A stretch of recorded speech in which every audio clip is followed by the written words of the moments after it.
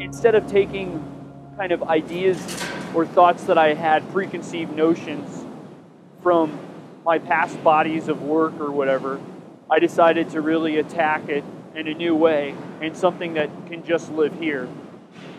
Everything I've made here is inspired by here and just related to crystal. This is basically, you can see that this is these prisms that I kind of proposed and then executed. These are these spheres that are all cut in order to represent kind of different things of light. Like this is the sunset or rise, however you want to look at it. I make these little Saturns and then I cold work them down so I have a ring that's my breath trapped, and I think I have about 4 more in the works that are in the cold shop.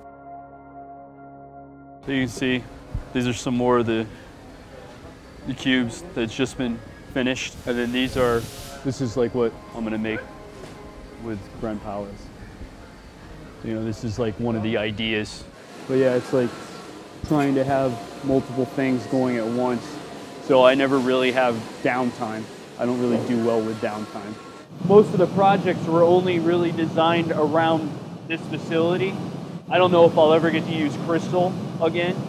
This work is kind of a specific time and place. I think anytime you make a body of work, it helps you evolve to the next group.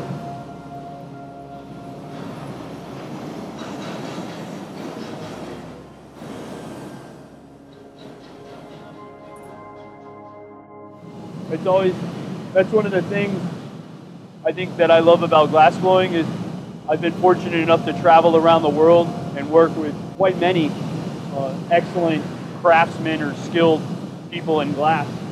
Even though I don't speak French much, it's like we all speak the language of glass. Good experience working with them. I've learned and hopefully they have.